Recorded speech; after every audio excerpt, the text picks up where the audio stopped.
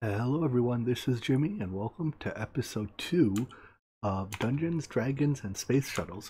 So you'll probably notice that I've changed my field of view to the default, whatever it is in Minecraft, normal. I think that's 70 degrees. So I had someone mention in the YouTube comments that the high FOV does indeed make people sick. So let me know if you prefer this FOV or what it was before. I'll probably about halfway through the episode change it back just for comparison purpose. But yeah, let me know what you prefer. Secondly, it is getting nighttime, so let's sleep before we have any mob spawn. I've done some mining between episodes, and it's become increasingly apparent to me that we can't just build on the ground here, because if ever like more than one or two skeletons spawn at night and I come back here, it's a fight for my life just to be able to use my base. So that's not very good. And third of all, I built something. So last episode I mentioned the squeezer automation. Well, here it is. So I went and gathered a couple slime blocks from a slime island. You can see it's over there. And the rest of this is just vanilla redstone. So it uses a timer, and I looked at the recipe for the modded timers, and none of them were simple. So instead of trying to scrounge together all the resources to build something like this, right? Like we need a lot of these red owl ingots or something. I just built a vanilla timer. 50% duty cycle. You tune the timing based on the repeaters. So the way it works is when you turn it on, we have a hopper, a omnidirectional hopper feeding into the squeezer. It gives it ores, and then the squeezer uses a armor stand that gets pushed down by a slime block to do the squeezing, and the output's going to a chest. That's the gist of it. That planks up there, I don't think it's actually necessary. And the important thing to note is that you want to reset the squeezer a couple ticks later than you reset the piston, to give piston the time to rise. I think this actually only needs to be on 2 ticks. If you set it too low, see if it works at 2 ticks. So yeah, if you set it too low, you can see that the armor stand doesn't fully rise. So I guess 2 ticks isn't long enough. If you set it on 3, it seems to work. But there's no benefit of setting it to 3 versus 4. It's no faster.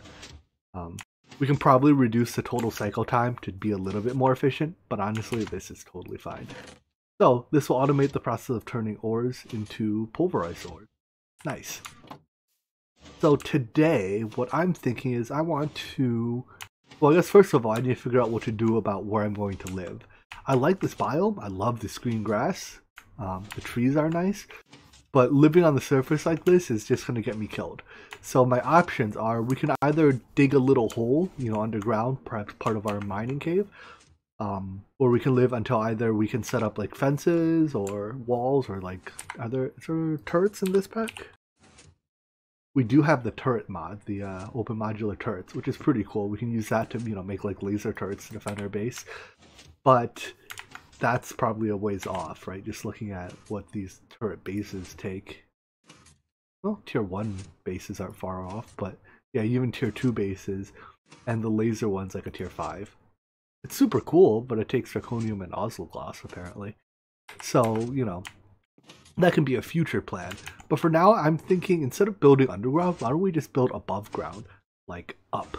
So think of it kind of like Skyblackish, right? If we build a platform up in the sky, it doesn't have to be that high up, maybe 10-20 blocks. We can light up the platform. Any mobs that spawn down here will have a hard time shooting it just because we're so far up. And I really hope mobs can't climb ladders, because if they can, we're going to have to come up with some more eloquent elevator system. Although we could just use, these open blocks elevators. Although apparently even these recipes are changed. Alright, whatever. Not too bad. So, yeah, I'm thinking we'll build a small platform up slightly, 20-ish blocks. We can still use grass so we get this rich green color. I'll probably leave this contraption down here because it's super loud.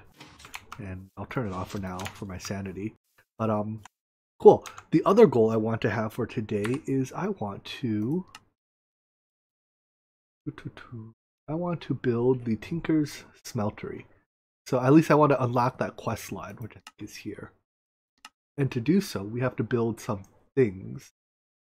Let's see. Oh, we may as well build the wooden hook. This is simple enough. Let's do this right now. This is just a cool, like, oh. So much for it being simple. Alright. Looks like it's some crafting steps, but it doesn't look like it's anything we don't have. Let me get some materials, and we can build ourselves that hook. Here we go. So here's our hook. And do we have upgraded hooks available? I wonder. The wooden hook is decent. You know, it's simple, it's functional. But the higher tier ones, I think the ender hook is personally my favorite. That's not happening anytime soon. The red hook is also quite good. Also not happening anytime soon. Alright, so if we want, we can upgrade to a iron hook, which is just a relatively large amount of iron later. But let's show you how the wooden hook works. So to starters, I think it says we can equip any bauble slot, and we can hit C. Hit C to fire a hook. That'll just pull us up. And I think we can likewise use it to go down. And then press C again to disconnect. There's a key to disconnect hooks. I don't remember what it is, but let's look it up.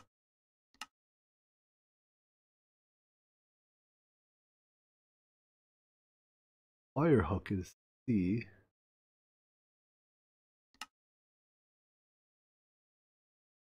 Huh. Just left click? You left click the hook itself? What is it? Give me a second to figure out how to unhook myself real quick. Alright, there we go. So it's jump to retract all hooks. And shift plus C to retract just that one. So there we go. And the wooden hook is nice, but it doesn't have very much range. Problem. Alright, well, mostly I did that for the quest. Choices. I'll take this. Sapling? Does it need to be in my inventory? Alright, next we need some sawdust. I think sawdust is easy. It's just like a mortar and pestle and some wood. I already made one of these.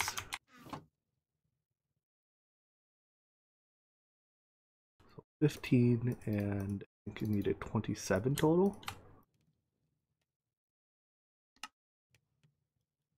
Very cool. Now give me a coin. Oh, give me both. Some redstone, which I've already gotten.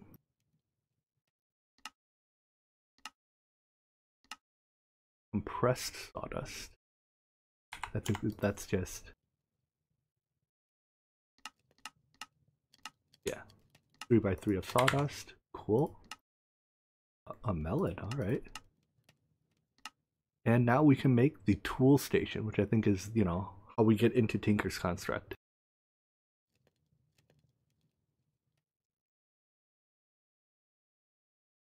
See, what does this take? 3 blank. Ah, that's why we needed the sawdust. I see. The rest is just a bunch of wood, 2 silicon plates, and an iron plate. Alright. So let me gather some materials so we can build that. That ought to do it. And we can now take our first step into Tinker's. And a rare loot bag. Let's see what's in there. I think mobs can drop these too. Yeah, we can set up a mob farm later to get these. So these probably aren't too spectacular. Can we turn these back into iron ingots? And turn it into an iron nugget. I can melt it into 4 ingots later. Alright, I'll take it. So that should open up this quest chain. And now we have to make the other Tinker's tables. So that's a part builder.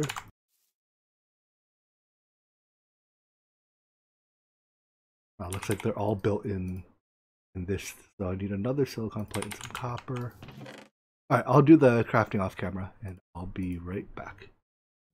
Here's all the components we need. So let's set up our basic Tinker's setup. I like to have a crafting station, although strictly speaking it isn't required. but it makes it easy to access all the stuff together. So where do we start from? Let's see. You need a stencil table, a pattern chest.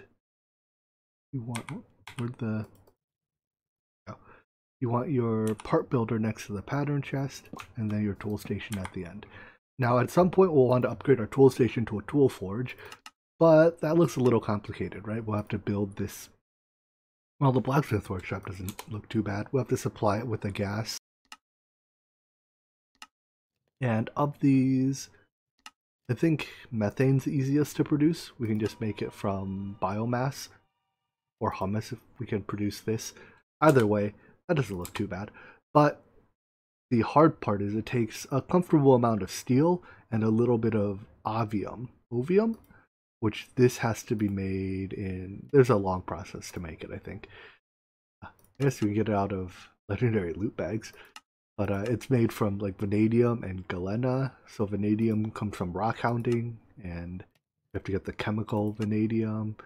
And there's a bunch of steps that I don't quite understand yet. So when we get into rock hounding, we'll figure out how to do that. But for now, that means we only have access to a tool station, which means we get, Tinker's pickaxes, matics, bows, short bows, battle signs, etc., etc. So the quest wants us to make these patterns, so let's do that. I think I have enough blanks. What was it? Pick, axe, shovel, rod, and binding. So we can just take it and put it directly into the pattern chest, which is convenient.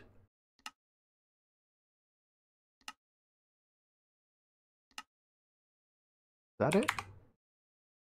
Of course, now that I put them in the pattern chest, I have to take them out to complete the quest.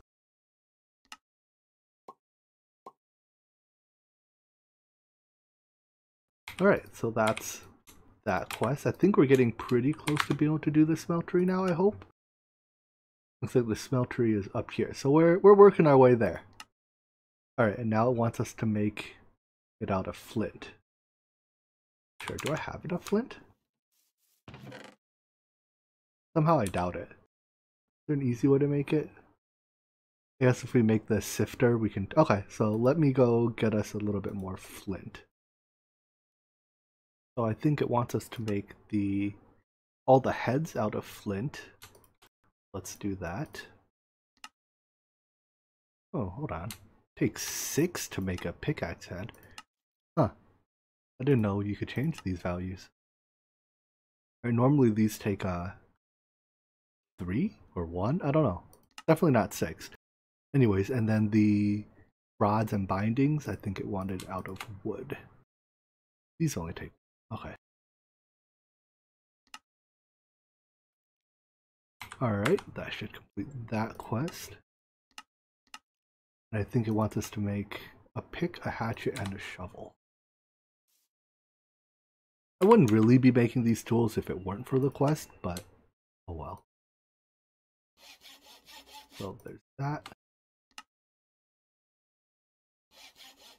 That and that. That gives us an iron pickaxe head. So actually, let's just directly upgrade this into an iron pickaxe head. Because for now, this will be actually our highest mining level tool. Our stone pickaxe can't mine a bunch of stuff like diamonds. Alrighty, so where do we want to go with this? Let's start at the top because this is the one called smeltery.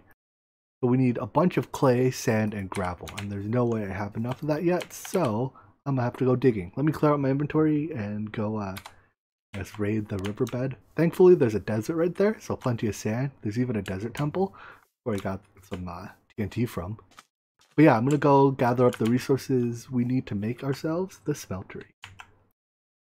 Took a little while, but now we have hopefully enough materials to make all the grout we need to at least make a small smeltery. Once we get started, well, that's a lot. Once we get started, we can start smelting cobblestone into seared stone. So this makes 6 per. Yeah, that should be enough. 200. Okay. Cool. So I gotta turn all these into bricks. That'll take a little while. So I'll make a couple more furnaces, but even then I'll see when this is done cooking. In the process of cooking up all of that grout, I realized I ran out of coal and charcoal. So I think it's about time that we started up our first charcoal kiln. So the way that works is if we take these wood piles, which they themselves are just 8 blocks of, or 8 of any wood, and then cover them completely in one of these materials, when they burned when they burn to completion, we get this much charcoal out of it. So for the time being, I took a quick look through our options, and I think dirt is really the best we can do. And stone would be better, but we can't get that yet, and some of these other resources we just don't have. We don't have enough clay. Dirt's better than gravel. We don't have netherrack yet, or ash. So anyways, the way this works is we put down the wood. Wow, that grass spread quickly. Also, is it getting nighttime? It appears to be. So we put down the wood, cover it completely with dirt, with the exception of 1 block. So let's see if we can get this done before nighttime falls. And then we grab our flint and steel, which I don't have. So let's go sleep, and then I'll go get that. 1 second. Hopefully we beat the mobs. Good. Alright, so I have a flint and steel in one of these. I do need to get organized at some point. So we grab our flint and steel and we light that one piece that's exposed on fire. Before it burns, we cover it with more, with dirt. And if you can see there's still particles coming out, that means it's working. So this wood pile will continue to burn for, I don't know, I expect maybe 30 minutes. Somewhere in that time frame, and when it's done we can come here and harvest it, and from each charcoal pile we'll see that, or from each wood pile we should get 11 pieces of charcoal from 8 pieces of wood. Cool. So this is a way that we can pretty efficiently convert wood into charcoal. Pretty loud, so I hope that's far enough away that I don't have to hear it sizzling all day. But it looks like in the time I was preparing that, most of our grout has finished. I have 22 pieces left, so let's just throw it somewhere to cook. Alright, so coming back to here, that should complete this quest. Cool.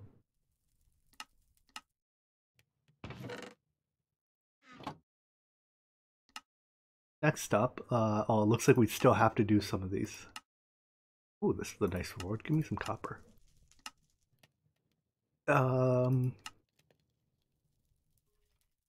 Looks like it wants me to make bronze. Alright, so I need 18 copper ingots. I should have that. Let me just knock some of these quests out, and I'll be right back.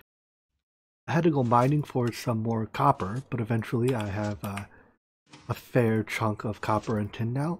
So I think the next thing the quest wants us to do is to mix it together to make bronze. It seems, whoopsies, it seems mixing bronze by hand is pretty ineffective. That's not the recipe.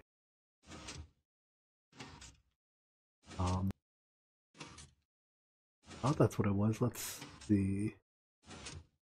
Oh, it's shaped. Okay. So, there we go. So for 6 inputs, you only get 4 outputs. But for now, I guess that's what we have to work with. When we start making it in like an alloy kiln or something later, it'll be more efficient. Just give me a little bit more bronze. We can turn it into plates, alright. So that'll take a bit of smelting. Now it seems I am basically out of, charcoal and stuff. So let's see if this is done. Appears to be so. We're mining for about half an hour or so.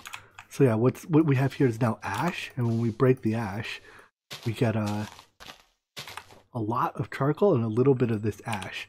I think we can turn the ash into compost, which we'll use to, or ash bricks, which I think can be, I guess first I'll turn some into ash bricks to increase our charcoal yield, but later we can turn it into compost, which will be a component in making this biomass, which we can squeeze into methane.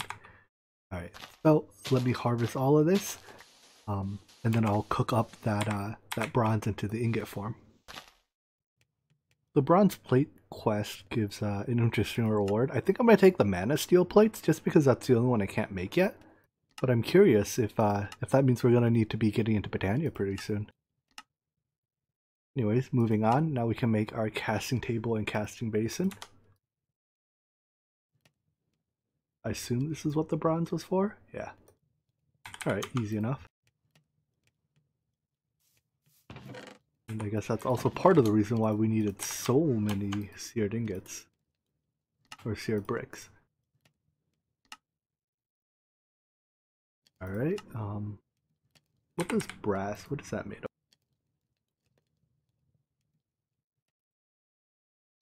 This is 1 part copper to 3 parts aluminum. And can I melt bauxite ore into aluminum?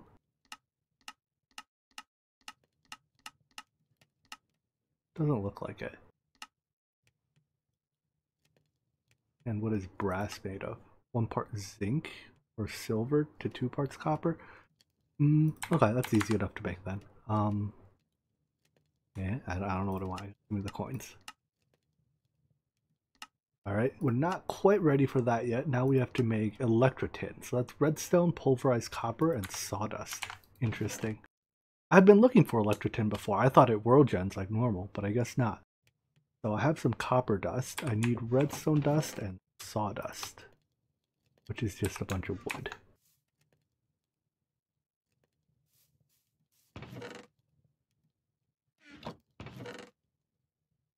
Alright, let's make some of that. My mortar doesn't seem long for this world. 13's all it's got. It's enough for the quest. Silicon. So mix redstone, sawdust, and pulverized copper to obtain electrotin.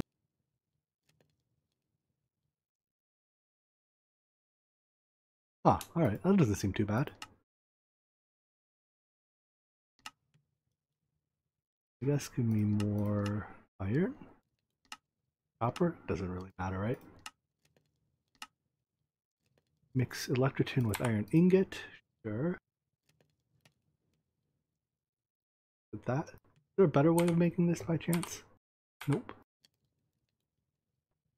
Just one.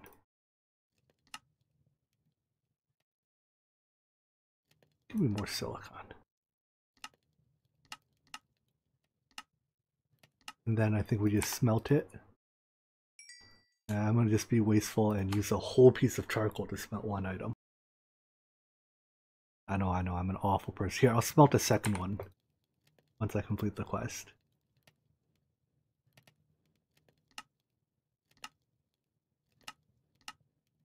There, I used a piece of charcoal to smelt 2 items. Now look at my efficiency. Alright, so the inductive furnace is just like a... Okay, so I think this is just a crafting component.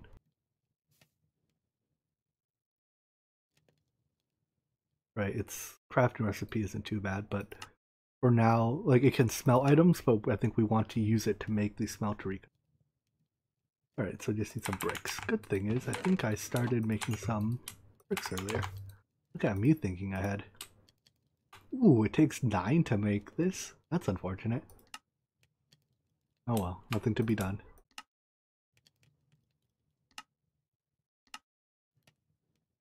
Our inductive furnace, need these.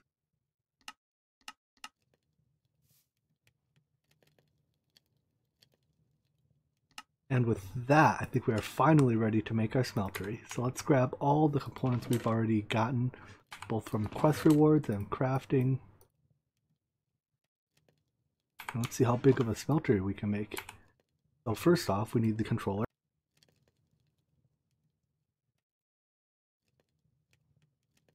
Uh-oh, what's missing? More seared bricks. And what is compressed stone? Uh-oh, I guess I have to cook up charcoal. Okay, looks like we need a little bit more time on the furnace, and I might even be out of cobblestone. Alright, so I'm gonna go dig up some more cobblestone and then cook it into stone, and I'll be back when we're ready to make that controller. Here we have it, our smeltery controller.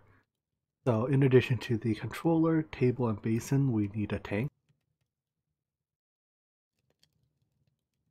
Takes a couple pieces of glass. It doesn't look too bad. If I can find where I have sand. At some point, I'll organize things. I might have used all my sand. Gosh darn it. Alright. Well, you know what? Let's just rip up this beach.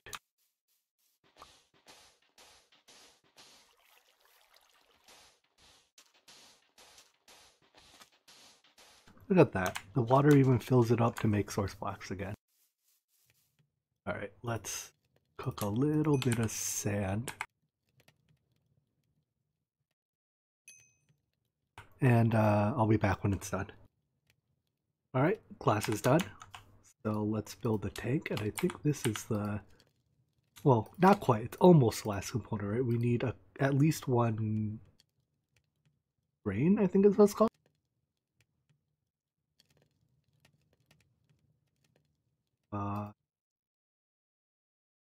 Well, I guess we need faucets, so may as well build these. It looks like it's nighttime.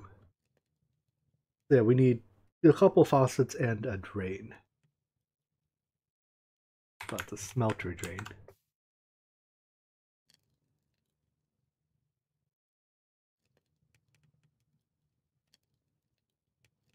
Alright, game.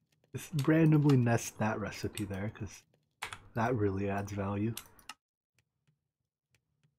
And I think a single drain is all we need for now, but we do need a couple faucets. Alright, so I was going to build it up in the sky, but since I dug out this this area while just more or less digging for cobble, I guess we'll put it down here, right? So how many bricks do we have? That'll really be our determining factor. Only 24. We might have to start with like a 3x3 smeltery. Do I have any bricks left up on the crafting table? Oh good, I have plenty of brick up here.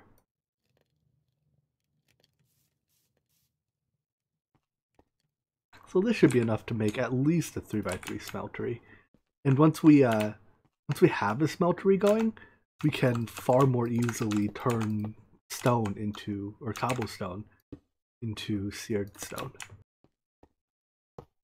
So let's just build this.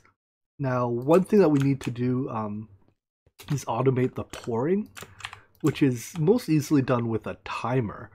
But since, you know, the actual timers we saw earlier have pretty complicated recipes, we might have to set up a vanilla style redstone timer again, which isn't the end of the world. It's just a bit of an ugly contraption.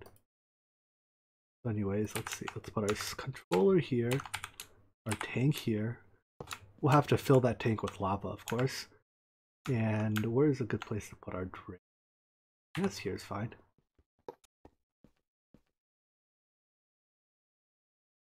If we put the drain here, we can put our 2 faucets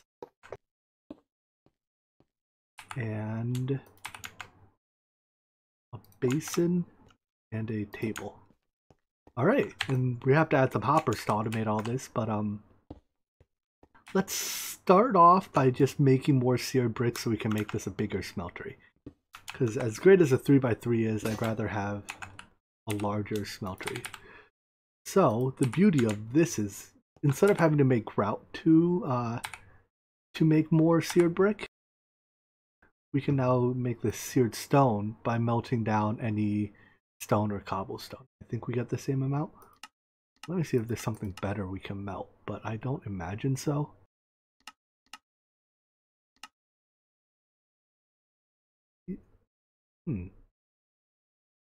No, that's the same, never mind. I said, can we melt stone rods, but it doesn't look like it.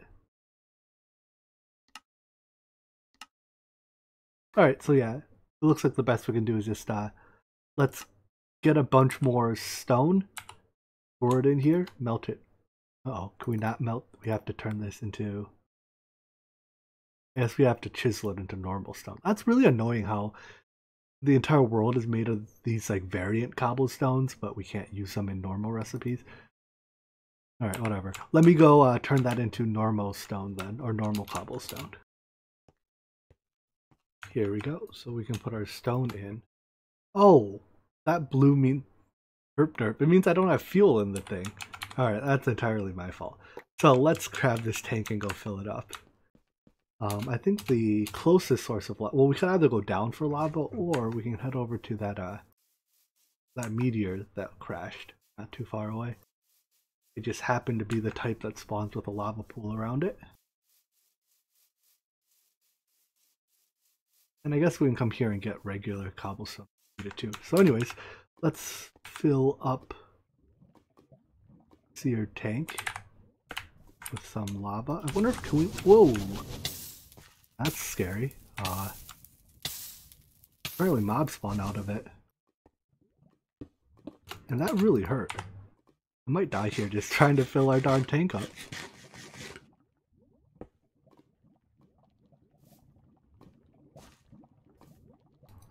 Doesn't look like there's actually much lava here. I'm taking it from this pool, whatever. Ow. I dislike everything about this game right now.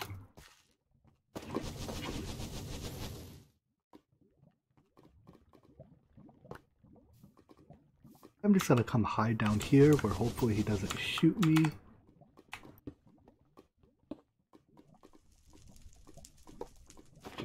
Alright, finally, some lava in peace. So let's head back and we can, I take back what I said about the different types of cobble, I guess. But anyways, I took a look at that timer recipe again, and now that I look at it, now that we have a few more resources, I think we can pull off the redstone clock here. Fundamentally, it's a bunch of silicon, which isn't that bad. That's just sand, coal, clay, sawdust, and a little bit of, well, and a lot of redstone. But the trick about redstone is that there are, because there's the bees mod, there are resonating hives that spawn underground, and each resonating hive spawns with like a stack of redstone blocks around it, which makes it quite easy to actually just get a lot of redstone. So instead of setting up another one of these large vanilla timers, how about I'll just bite the bullet, set up a couple of, or build a couple of redstone clocks, and then we can automate this smeltery entirely. So there we go. Now we can start melting cobblestone. I'll have to make a couple of hoppers as well. So let me go get all the components we need to automate this, and we'll set that up. Before we can automate anything in the smeltery, really, we have to make the molds. So I looked at the various recipes, and I think using brass, which is a 2-to-1 copper to silver ratio, is the best we can do. And the smeltery in this pack does ore double, which is nice, which means we no longer have to use our very loud squeezer unless we want dusts for some reason. So anyways, once this is in, this will make our brass, and we can take the brass and pour it onto an ingot here. That should make our first cast. So the quest book asks for, let's see, there's an ingot cast. It also wants pickaxe, axe head, shovel, and tool rod. So let me go make those while I wait for our silicon to cook. The other casts it wants us to make are sword blade and wide guard so that we can start making Tinker's weapons. Hopefully that means we can have a better weapon than our stone tool here. Although 6 damage isn't awful, especially for stone. So anyways, that gives us... I've been holding off on claiming rewards just because they tend to... Well, they've been just filling my inventory up to no end. So now, oh boy, it wants to make a lot of these things. You know what, let's do it. So this is just, let's see how much bronze this will take. 6. The axe head is another 6, so that's 12. Double head. These all taking 6 annoys me. 12, 18, 22, 23 bronze. Or 23 bronze. Which, unfortunately, I think we can't make exactly 23, so I'll have a little extra. But let's go make that. So bronze being a 3-to-1 of copper to tin. So we want 6 tin and 18 copper, if my top of the head math is correct.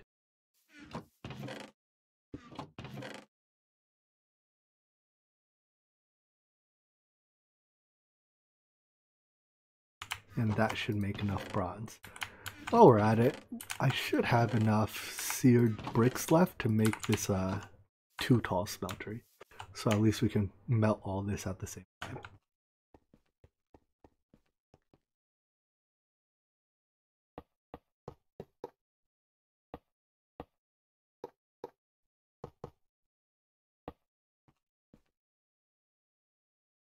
Oh no, I still can't, never mind. I don't have enough to make it 3 tall. Alright, so anyways, that'll melt. In the meantime, I think our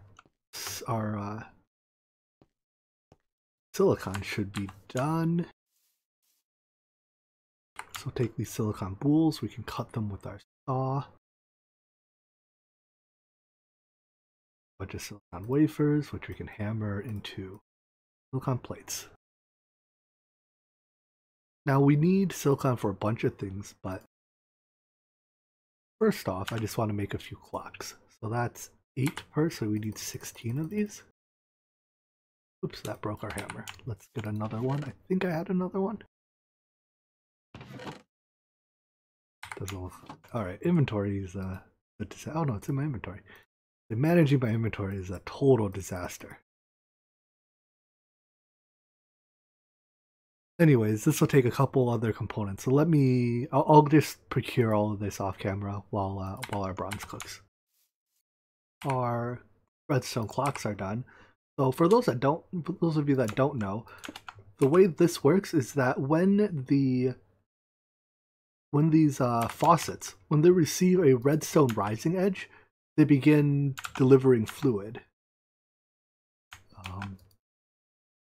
If the fluid can be delivered into the cast.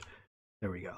So the way these redstone clocks, every second for like a tick or two, they pulse, a high redstone signal.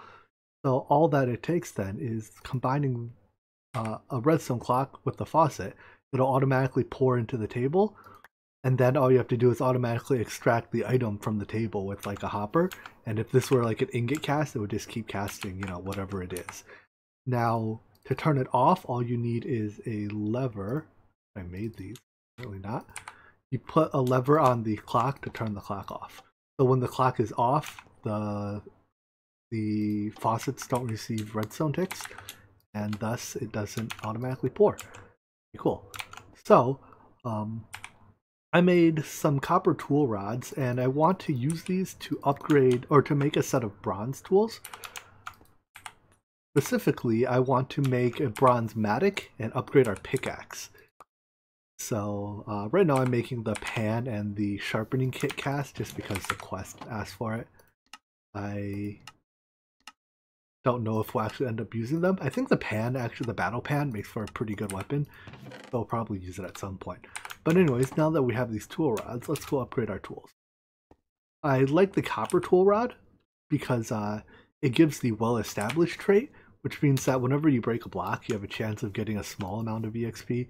It's not like a tremendous amount of EXP or anything, but I don't know, free EXP is free EXP, right? So we can upgrade the tool rod on our pickaxe. I think the durability will go up a tiny bit, about the only change. We get the well-established trait. Cool. And I want to make a mattock, which is just a tool rod, a axe head, and a shovel head. And this basically combines a axe and a shovel in one. Oh, and we can upgrade the pickaxe head on this, right? Yeah. So that'll give it a lot more durability, almost double the durability. And it mines marginally faster. I'll take it. Alright, so now we have some much better tools. We also do have all the components to make a broadsword, so we might as well, right? I don't know what tool rod I want, but I guess I'm not allowed to use a stick as a tool rod. So let's go. I think I have a spare bronze one. May as well just use it.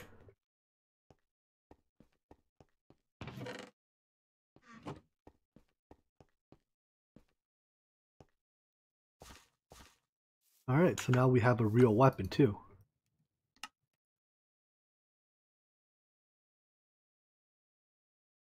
Only 4.62 damage? I expected better. What is this? This is 6. Wait. Our sword's worse than our... Oh, that sucks. It's also a slower attack speed. I guess we won't really be using this broadsword then. I guess it has sweep, but I don't know, whatever. So we made it.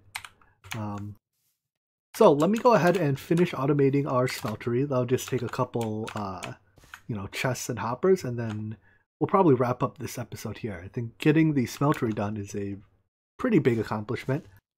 It provides a much easier way of doing, true ore doubling than our squeezer was doing, right? This is only getting 1.75x. So let me go craft up another batch of compressed iron so we can make... Let's steal. Compressed iron so we can make a couple more hoppers, and I'll be right back. So using some of that TNT I nabbed out of the or the desert temple over there, we can make... Oopsies. We can make compressed iron. Because explosions are disabled in claim chunks, it doesn't, actually put a hole in the ground. So you see how we gave it 64 iron, we only got 50 compressed iron. That's the loss you take when you make it with TNT.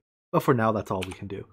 I kind of wonder, there's compressed iron armor, isn't there? Can I make a set of armor out of this? Or is there only the helmet? It doesn't look like I can make the armor out of it. Alright, whatever. It was worth a check. Anyways, so I needed this to make hoppers, because the regular hopper recipe is disabled, but we can still make omnidirectional hoppers. I think I need 3 of these, and the way that'll work is we'll have 1 to use to feed ores into there. Downside about omnidirectional hoppers is it can be a little tricky to place. Because you have to get both the top and the, the pointy side pointed right.